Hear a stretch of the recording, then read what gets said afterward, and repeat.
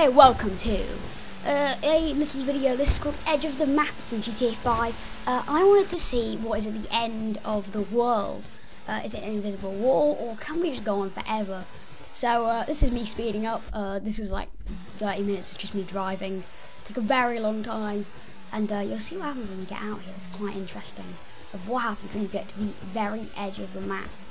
So here we go. As you can see, look how far out I am now. I'm nearly outside of the map on the game.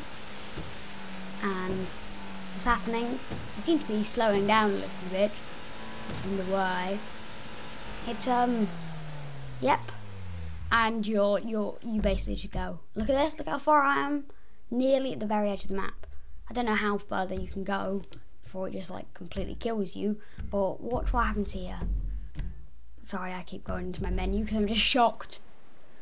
And then I sink and jump out. Oh my god. And shark. So straight away a shark comes after you. I am dodging this shark. I'm just going to swim down.